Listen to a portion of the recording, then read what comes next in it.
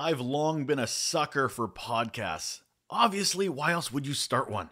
And as a platform for an organization to engage its employees, it's a great one, even if it's not one of the first go-tos when it comes to looking at the tools in your employee engagement toolbox. So why would you start an internal podcast at work? How would you go about doing it? Our guest today? Well, he has those answers. Hold on.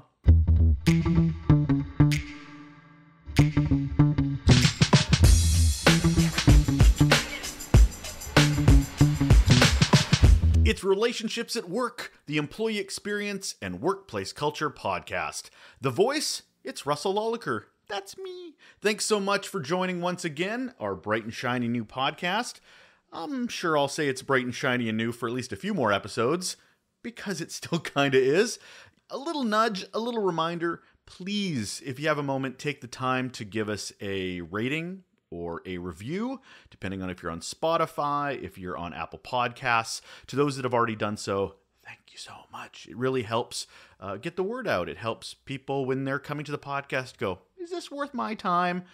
And I really, really hope it is. So if you feel like this has been a nice time spend with me talking about things that are about employee experience and workplace culture, then please take that moment to give us those star ratings or a little sentence or two about how we're doing okay by you. I'm also going to slip in a little plug here for our Instagram account. If you haven't checked out Relationships at Work on Instagram, I'm having some fun over there. What you'll find is 3 posts a week, some ways of thinking about the world a little differently, some vulnerability, some reflection, all the things that hopefully you'll find valuable and maybe engage with a little bit too. So yeah, it'll make your brain a little bit bigger. You just have to click on the follow button and you're done. And now, on with the show.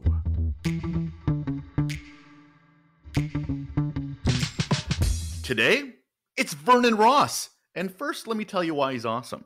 He's the founder of Enterprise Podcaster, which helps organizations get into the world of broadcasting. He's an adjunct professor of podcasting. I don't know what adjunct means. I'm going to have to look that up, which is at the UMSL School of Business at the University of Missouri. He wrote a book called Master Your Message, which is an amazing book if you haven't picked up, all about branding yourself as a person and being able to, speak your message, the thing you want to talk about in a genuine way. It's a good book. Have I hinted at that? So he's the host of his own podcast called the Social Strategy Podcast, consultant, speaker, all-around adorable guy. And you should check out his, bow ties. I'm just going to flat out say it right now. Here on the show, Vernon Ross. Hello, sir. How are you doing? Hey, what is going on, man? That was a nice intro. I appreciate that. I want people on the show that are inspiring to me, and I love what they do. So instead of writing some, to be blunt, standard-ass bios that put people to sleep after 15 minutes because you've been speaking for 15 minutes, exactly. I just want to highlight what you do and how you're awesome, and let's get to it. Awesome. There you go. So speaking of, I don't know if anybody noticed, but if my bio was a drinking game, then podcast, you'd be loaded right now because you've got a lot of experience in that area, man. I've been playing around in podcasting for a minute. Just a little bit, just a wee. And that's why I wanted you on so badly, because as an employee engagement podcast, I know you've been in the sphere of internal / private podcast. I know those are kind of interchanged. So first I want to ask why you love podcasts as a way to engage people. Yeah. I think the thing with podcasting, it tends to be a very personal medium. So with podcasting, because you're most of the time, you have your smart speaker folks and people that play it on a speaker, you're on headphones. And it's the old, you feel like the DJ on the radio. For people that remember growing up listening to the radio, it's really easy to establish trust. And so because, being in sales and always having clients and doing stuff like that, I wanted a quick way to establish trust and to meet people that I hadn't maybe not have the opportunity to meet normally. And so now I've got a reason because I'm interviewing them and I know that it's going to connect to the audience because you're having a personal conversation with them, or at least it feels that way. I said at the top, internal, private podcast. So I want the expert to tell me, what is the definition of that? Right. So you've got private podcasts that someone like a Malcolm Gladwell will put out with bonus content, or NPR. They'll have like This American Life has private podcasts that you can subscribe to and pay a monthly fee, and you get bonus content, extra stuff they don't talk about on the show. They can't get into it, research stuff like that. Crime shows do a lot of that. But for internal employee stuff, it's your company. Instead of having to, necessarily log on to your intranet, have to be on your laptop, you can actually take your company messages with you to go, whether it's onboarding, sales training, HR related stuff. All and everything you want to learn about the company is in on an internal podcast, or it could be entertainment slash infotainment and internal branding for the company. Okay, so internal is only within your organization to basically speak the tone and the culture of your own organization back into your organization. Hopefully Exactly. hopefully the podcast culture lines up with the culture of the organization it's within, but fair comment. So how does it differ from a normal podcast? So this is for anybody that's not, I mean, there are a lot of people that are probably listening as a podcast that aren't as well versed in the world of podcasting. Sure. They're more nerds about employee engagement. How is it different? It's not much different, actually. You're still going to have a host. You're still going to be recording. You may, depending on how you're doing your podcast, if you're implementing it simply for the sake of communicating company messages, meetings, stuff like that, it's going to be pretty standard stuff. But one of my clients, I mean, they bring in celebrity guests and talk to celebrity guests about internal things to that company to get their spin on what they think. So it can be pretty much whatever you want from an employee engagement standpoint, but the topics should revolve around things that are important that you want to underscore either for your organization, or that you want to highlight, or that you want to bring just attention to, that you're maybe new initiatives that you're working on, so that people know about it, and then encourage them to subscribe that way. Why would so okay, so I've been in the podcast space for a while, much like you. Yeah. And it's always about, ooh, how am I gonna monetize? How am I gonna blow up? How am I gonna make money? Like that's always Right. the play. That's always what people talk about. This is not that. This is as an internal podcast, why would it be as or more interesting to focus on such a niche or such a smaller group? What is the benefit of doing Mhm. that? The portability of it, I think that's one of the biggest strengths of internal podcasting, particularly with hybrid work environments now becoming the norm, and virtual environments. Everyone is working from home for people that can. So you have the portability of taking, this device and listening to whatever you need to listen to for work while you're doing other things, because I think employers have finally embraced the fact that, okay, the person may not be sitting at their desk the entire day. They're walking around the house. You may have to run an errand. You can still get your training in. You can still get your onboarding done. You can do everything, and you can take it with you, and it's going to stick. Podcasts are sticky, and that's really the draw for why go through the bother of bringing custom audio into an organization. The content that you listen to on podcasts is sticky, because it's basically it's storytelling at its core. Let's flip it a bit because we kind of been talking about if you're, say, an HR person or internal comms person or an executive and why you would want to integrate. How about Mhm. from the employee standpoint? What is the benefit of having an internal podcast for their engagement, for their experience? Depending on the employee engagement program and what kind of subjects are being talked about, you can take it with you. I mean, that's really the key thing, is you don't have to sit, you don't have to necessarily, depending on how your organization is set up, log into a VPN, sit at your laptop, go through a bunch of boring training videos with horrible video or horrible audio. You actually can just take it with you on the go. Now, depending on the company that you use to implement it, some you can use Apple Podcast. The company that I work with, you can use Apple Podcasts, Google Podcasts. You can use it right next to your regular podcast that you're listening to. And so it's not, oh, I've got to download an app, install it on my phone. Now I got to log into this thing. No, just go to your regular podcast app. You pick your show, it just happens to be an internal one, and then you can listen. The type of programming that's been done for employee engagement, A lot of it is around mental health, a lot of it is around mindfulness, stuff like that. Stuff that can actually, you know, enhance your job as an employee or help you deal with difficult things. On the subscription side, I've actually my experience in private podcast or sorry, internal podcasting to differentiate them has been just here's the RSS feed. Here, just go into your app and subscribe it because I know some organizations don't want to have it on Apple or don't want to have it on Google because it's public facing. They don't want anybody else really to subscribe to it because that's not who the audience is for, a general one. Sure, your numbers will be bigger, but it's not for them. But it is like, don't get me wrong, you're going to have to write a lot more descriptions on instructions on how to do it. But it is an option for people. They're still using those apps they're comfortable with on their smartphones, but it's just a by the way, here's a link you're going to have to copy and paste into a field. Yeah, so depending on the company, some you have to copy and paste that private link, but a couple that I work with, and I'm not gonna plug any of them here, but you have a link that you go to in your email. It generates a encrypted RSS feed, and it just uses Apple and Google and other podcatchers as the medium to give it to you, but it's not actually listed in their directories. So it actually remains private, but it's in a public app. Oh, fair comment. And yes, I will be leaving bunch of contact information for Vernon if you want to follow up with him when he can, plug all the places he works with and all the big names he associates himself with.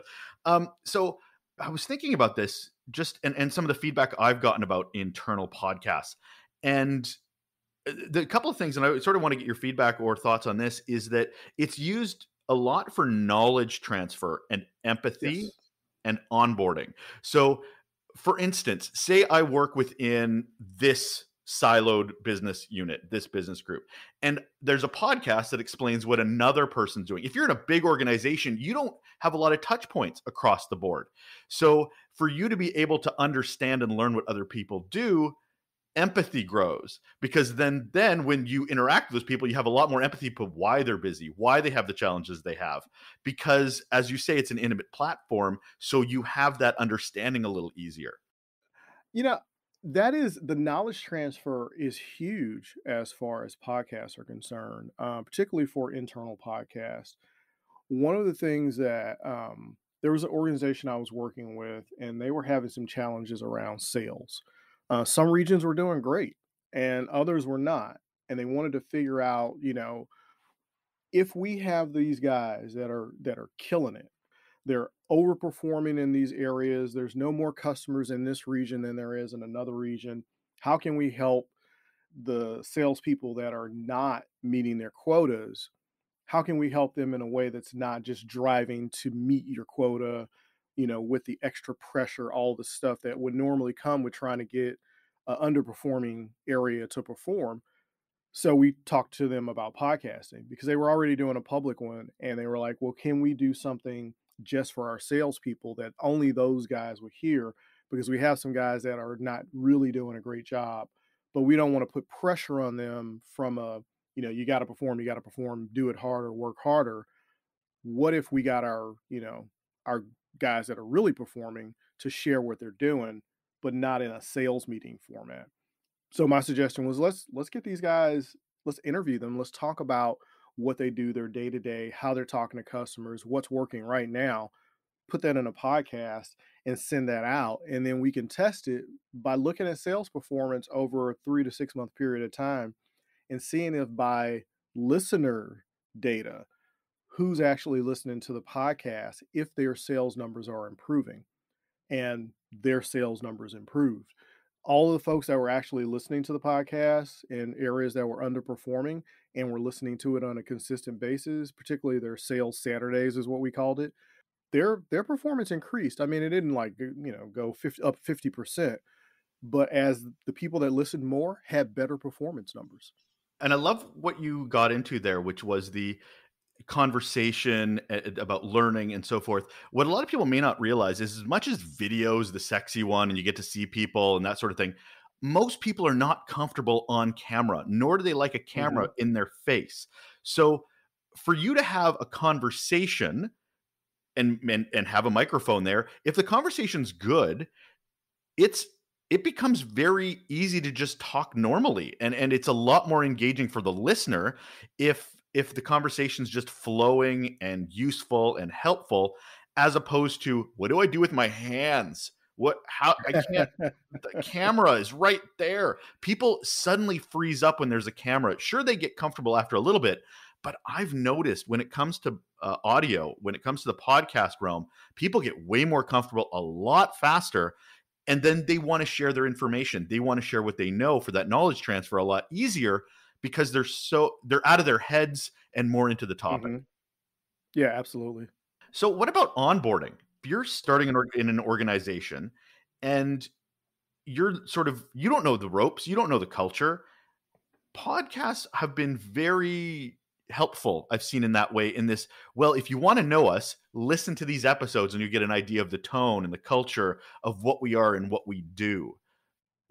When someone starts or before they start, actually, I've worked with an organization to do two things. We were working with this company, and I'm like, well, you guys want to have a public podcast, and you also want to have this private thing, and you want to specifically use it around new hires. So let's put together some things that people should know coming in the door. You want to prepare people, and one of the biggest complaints I would hear from recruiters and interviewers, and folks within these departments that people were coming into is, some of these candidates just don't know that they should research the company more before they start. So how can we help them introduce onboarding early and what our company culture is before they even start, with things that we can talk about? And then after they start, how can we help speed up the process to getting them up to speed on all the things that they need to do within the areas that they're getting hired in?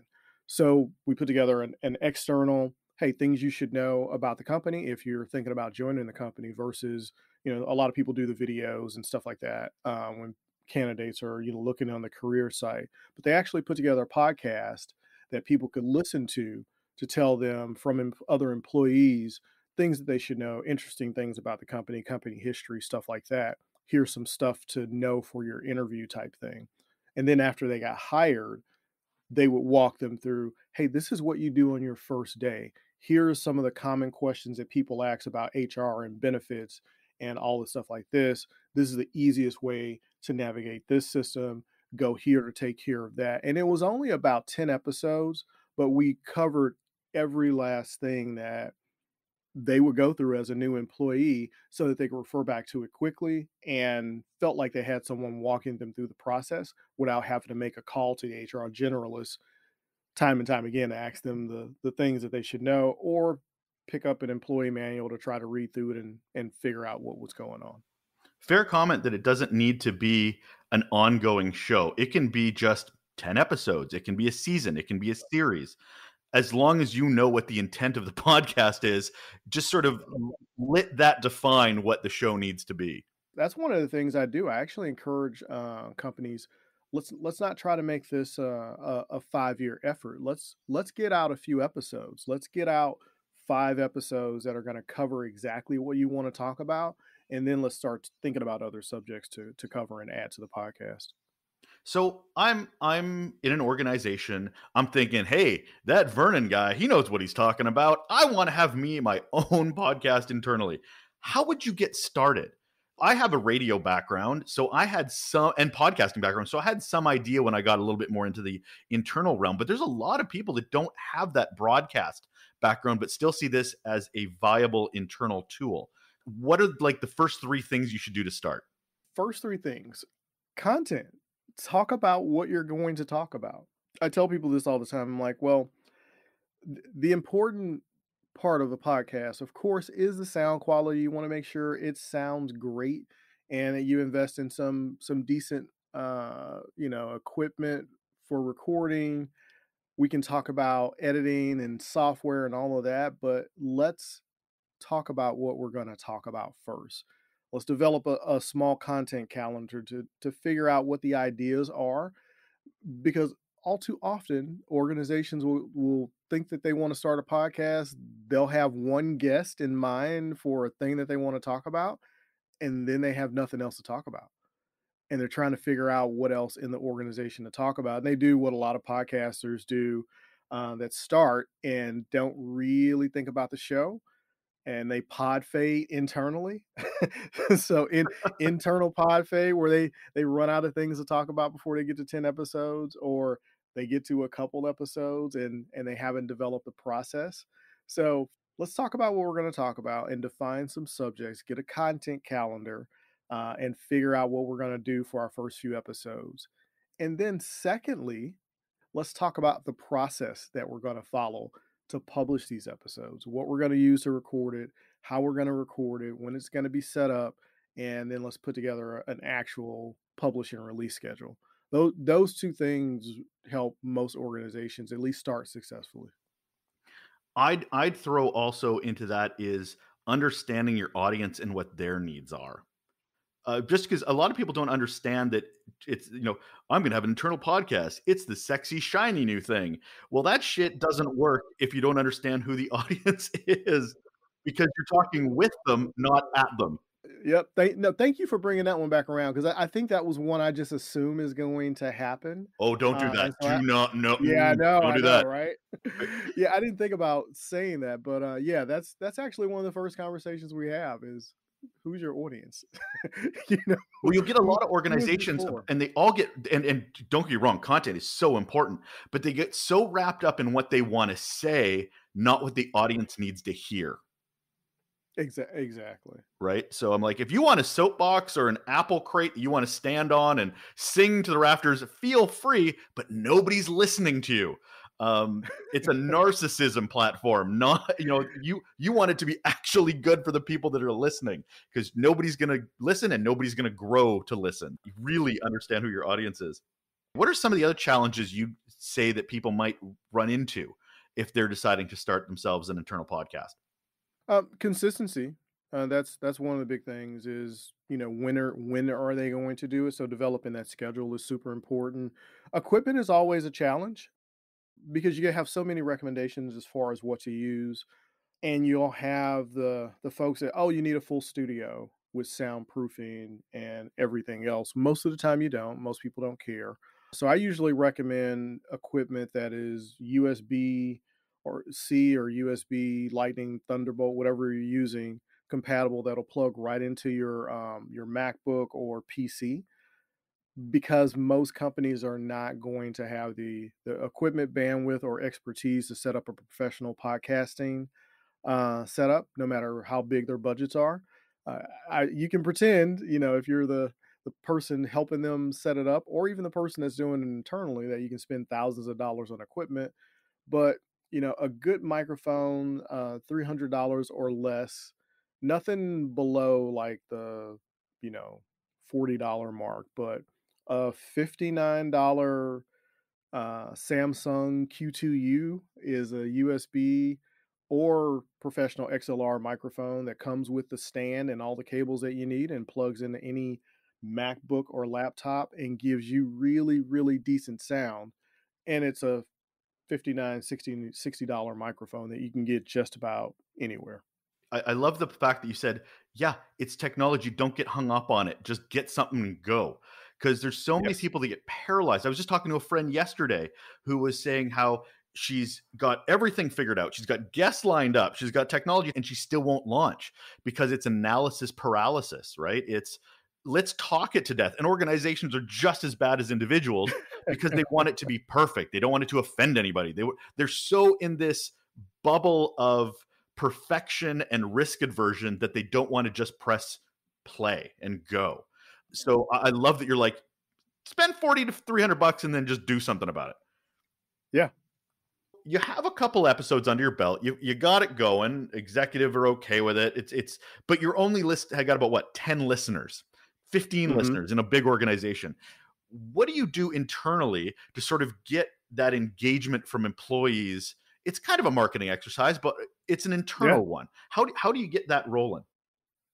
Yeah, I tell internal folks the same thing that I tell external folks. You got to market the shit out of this podcast or it's going to die. Fair. I mean, you have got to have those conversations internally. People will sometimes read their email, so you can do some internal email pushes, stuff like that. Rarely does it work to get a lot of people engaged because they get those emails anyway, and if they're not listening, we've done some stuff around contest, rewarding people for actually doing and incentivizing employees to take part in it. And something that, just a gift card, a $100 Amazon or place of your choice gift card for people that listen and then go and they complete a little survey about the podcast. It's a way to directly tie in what they like, whether or not they feel like it's engaging, and if you can, make the survey anonymous so they're actually honest about what it is that they're listening to. And anyone that, that completes that survey and listens, they randomly get chosen and they'll get a $100 Amazon gift card or at least a chance to win it. Or, maybe if you get through the first 4 episodes and then you complete a survey, everyone gets like a $10 Amazon gift card or, whatever store you want to buy for the thing, or maybe they get something out of the employee, like store. If you have a catalog of stuff that you use, you can give them shirts or whatever, just something to incentivize them past, hey, go listen to this because it's new and we know that you want to listen to it. For anybody listening, you heard it. Bribery works. It absolutely It- works. a- Absolutely. So for regular podcasts, it's the same as putting ad dollars towards promoting your show. And a lot of shows do this where it's like, oh, hey, if you leave us a rating and review on iTunes, which that's not going to happen with an internal podcast. Right. So you really don't know whether or not it's resonating with people. You've got to get them to complete a survey. The easiest way to get them to complete a survey is incentivize them actually going out and completing the survey randomly. For public stuff, you have to, kind of randomly do it. For employee stuff, you could give everybody a, $10 or $20 gift card, and it is well worth the investment to understand what's happening so that you can make the show better for employees. It's not just about getting the listenership, it's about building listenership that's actually building the type of internal community that you want to serve. I want to add too about internal community. When I first started working in internal podcasts, what I would start doing is everybody that reached out to me that was like, hey, that's great. Hey, I got a guest. Like you get the first eager beavers, right? That are a little bit more interested and think hey, this is cool. Even if it's a trickle of people, what I started doing was I collected their names, put them in a distribution list, and kind of started my own community, as it were, and I would pitch ideas to them or give them ideas of podcasts coming up and sort of let them be my champions internally because I treated them sort of as their own group, special treated, they get behind the curtain kind of look. It had like 5-10 people in it, but it grew a little bit over time, but at least they felt like they had a bit more skin in the game and were a little bit more Yes, eager to sell it. that is actually one of the things I recommend is as we see what subscribers are coming in. And again, this depends on the system that you're using to implement the podcast. You will have that contact information. And so, since you have the employee contact information, everyone that actually subscribes and listens to an episode, segment them out into an email list internally. And you want to start emailing those people directly. Number one, let them know when the show is out. And number two, give them some exclusive stuff to incentivize them to listen to it more.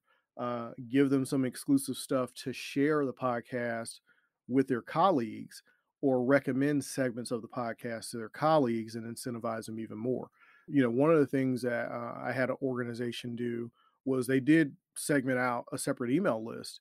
And the host was like, hey, CC me on an email when you forward it to people. And the person who, gets it to the most people, we're going to give them a special gift or we'll give them a shout out on the internal show about something that you achieved in your department or something like that. I mean, they really thought outside the box as far as engaging those folks. And it really helped the podcast grow. I think they grew probably about, I think it was like 15 or 20%. Wow. Because people were really excited to share.